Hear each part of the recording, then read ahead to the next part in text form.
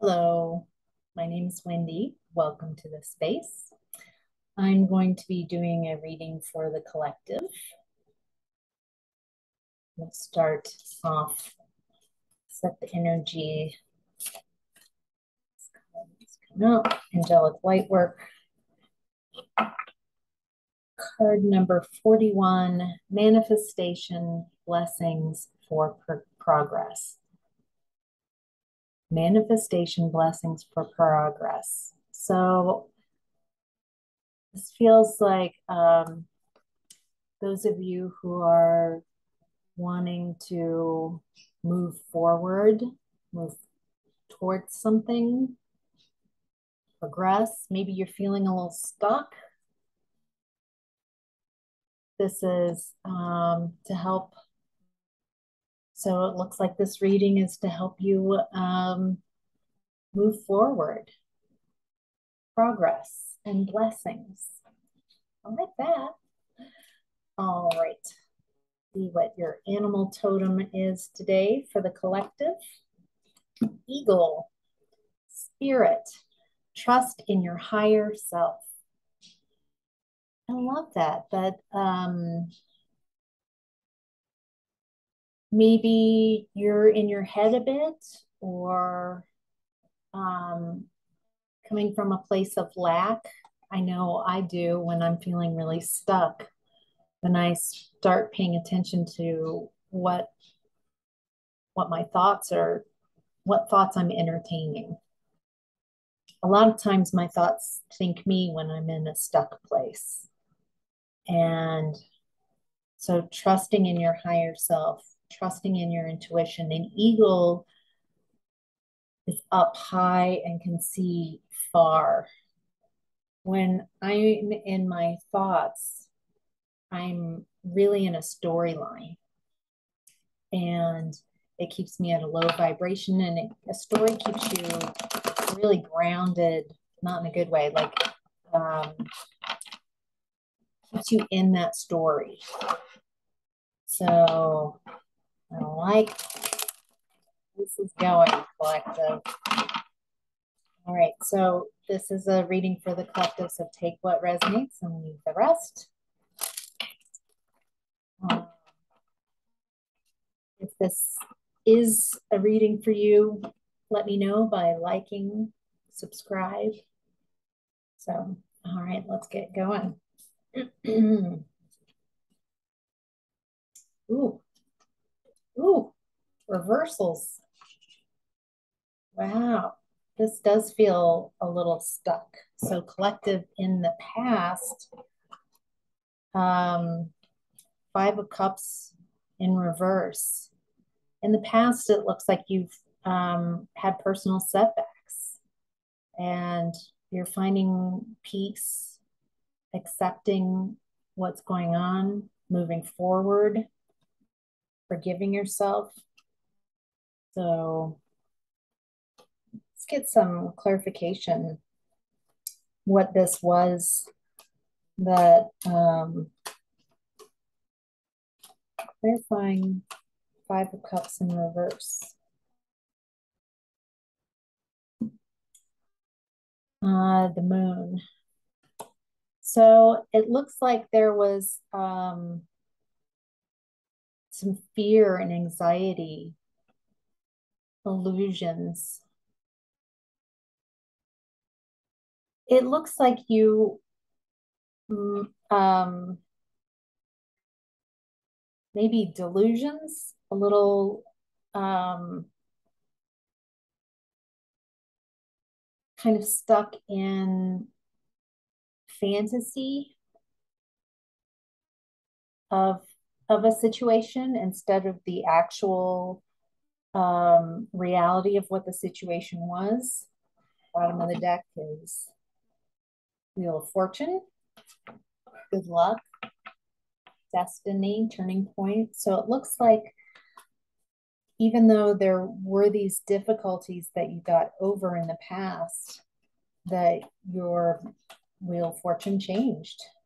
And it looks like you're wanting to move towards 10 of Cups, wish fulfillment, family, harmony, alignment. So in the past, making peace with something that this could be business, a situation, a relationship, friendship, whatever that was not, you weren't seeing it in the full light of day. It was dimly lit. And now you had accepted that, and you're headed towards 10 of Cups. In present time, you're in the Lovers reversed. So you've been focusing on self-love.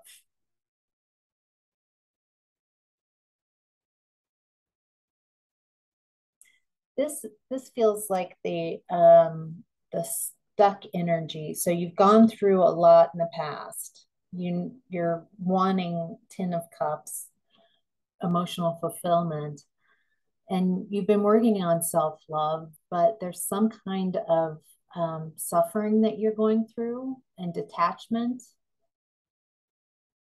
uh, and fear of commitment. That feels so right now, that feeling of stuckness, maybe. Um, let's see, clarification of Lovers in reverse. Wow. Two of Cups in reverse. It's feeling more like relationship, some kind of relationship. So again, self-love. You've been working on self-love. But so, okay, you're not in a very harmonious place, maybe misaligned, imbalanced, distrustful, tension, no communication. Again, this could be a relationship, though. I mean, with the Lovers and the Two of Cups, it does feel like a relationship issue. At the bottom of the deck is Four of Pentacles. So you're focusing on your money and security, your foundation, and, but it's making you feel fragile or maybe a little unstable. Um, the Six of Pentacles reversed. Again, self-care, self-love, self-love, self-care. So you're focusing on yourself, which is wonderful. And from what you've gone through in the past, I could see why.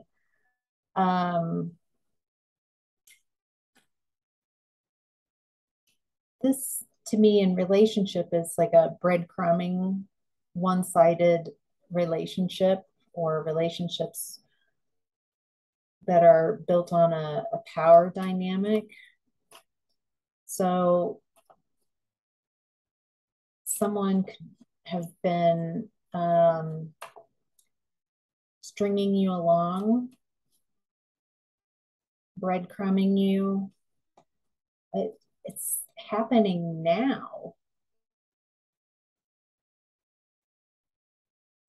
Let's get some clarification. Are you being strung along in some type of relationship? Four of Cups reversed. It's like a sudden awareness, retreat, withdrawal.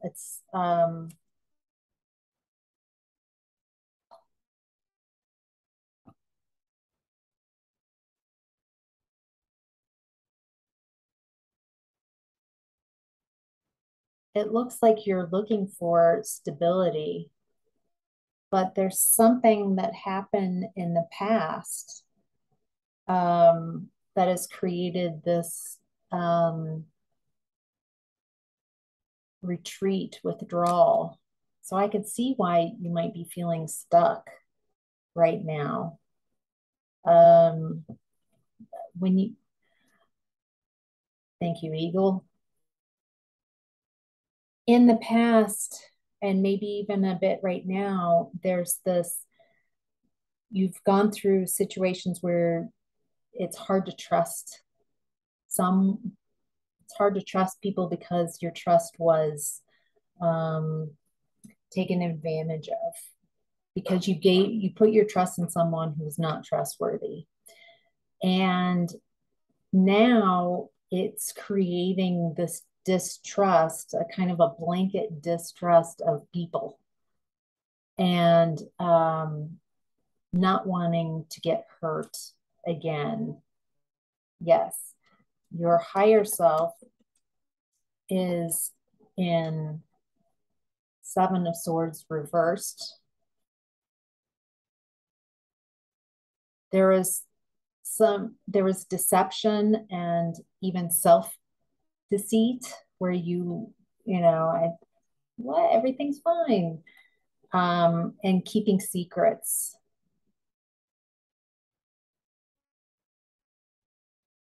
And it caused you to distrust others and distrust yourself.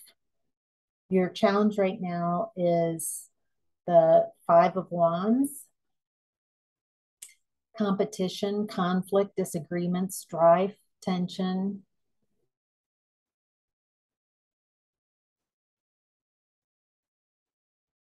Five of Wands to me, sometimes it feels like a lot of fighting. Right now, it feels like inner conflict.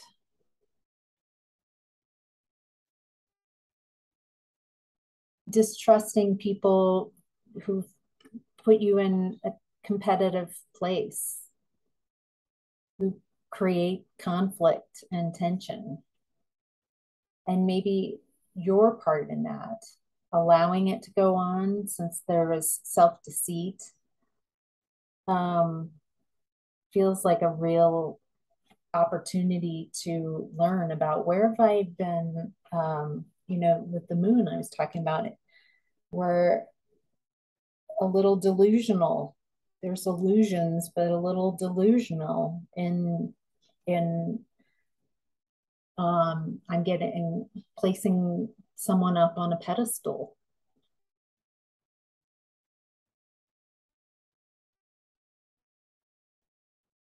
and agreements. This can still go to a work situation and a romance because I don't, in my mind, the the big key that I'm getting through all of this is it's created a lack of trust in yourself and others. And the message that's coming through is to trust in your higher self. That's where your trust can be put safely. So, knowing when you are in a low vibrational place, when your mood is low, when your thoughts aren't supporting you, and loving thoughts. So, the way you're talking to yourself, then knowing, okay, my vibration is pretty low and this is not a good place to create from. This isn't a great place to manifest from. So just knowing and accepting this is where I am, maybe today, maybe right now, this is where I'm at, and there's nothing wrong with where I'm at. I'm noticing, I'm realizing I'm in a kind of a stuck feeling. What does that feel like? Explore it. I mean, you're there. Instead of trying to escape it or ignore it or um, delude yourself, that, it's not going on. I'm feeling fine. Um, Being like, yeah, I'm in it right now. I'm really in it. I'm feeling, I'm feeling compromised, and sit with those really tough emotions. Maybe even meditating, quieting the mind, and just feeling even your body, like how these kind of lower vibrational energies, they're making my I'm holding tension in my neck and shoulders, or like my lower ribs.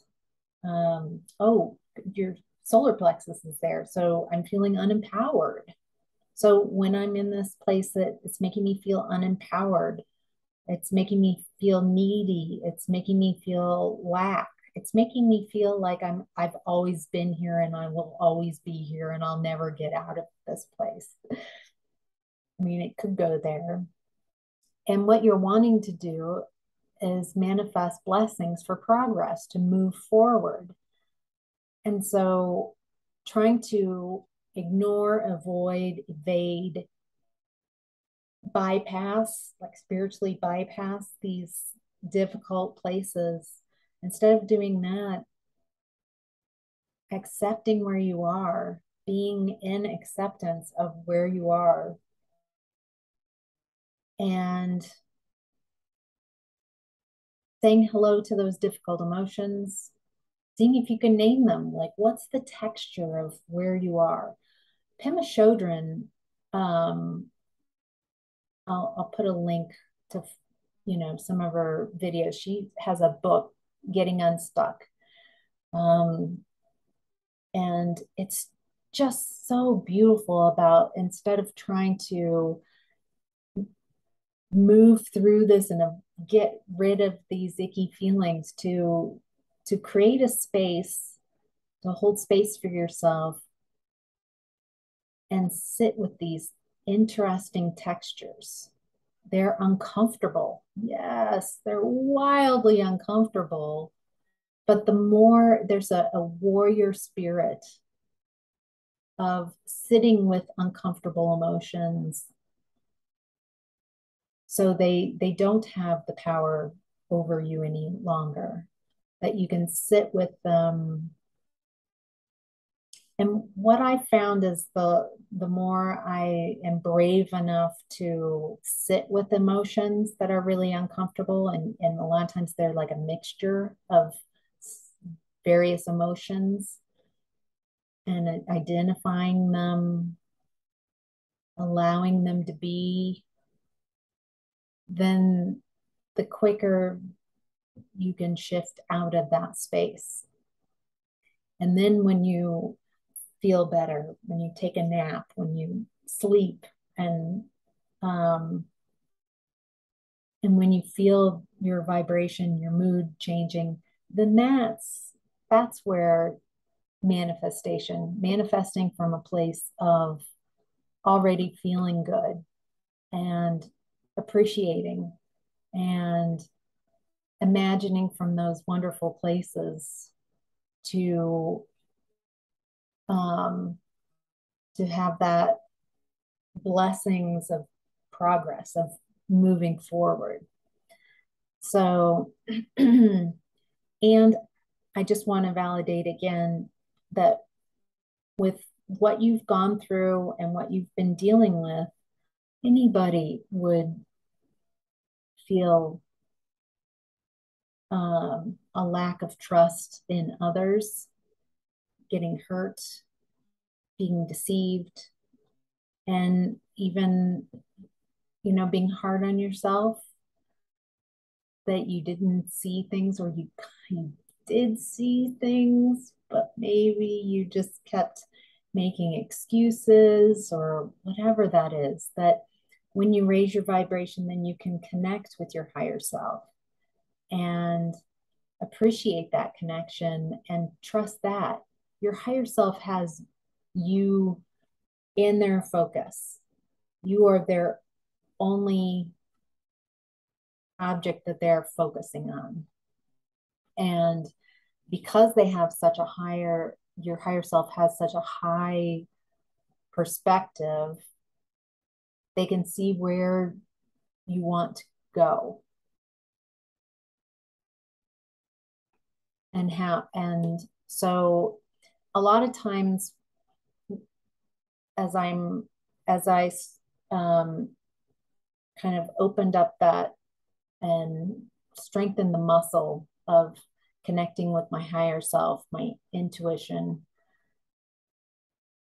I would not get inspirational. At first, I would not get, and I still oftentimes do not get, this is where you should go, and you will meet this person and go here. It's more like, um, go for a walk now. Now? But it's not, yeah, I'm going to go for a walk now. Trusting impulses, intuitive impulses, even if you don't really know why. There's no logic because intuition isn't about logic.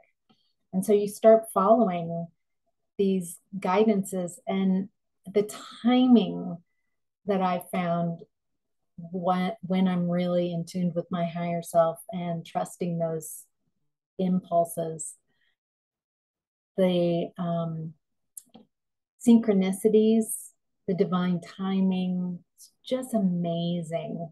It's just, and then I learn by teaching myself what is coming from higher self and what's coming from ego and what's coming from maybe some other energies in your space.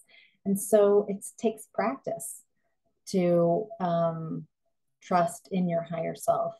And um, and then you don't have to trust the people around you as much as trusting your instincts that this person just, I want to like them, but I just,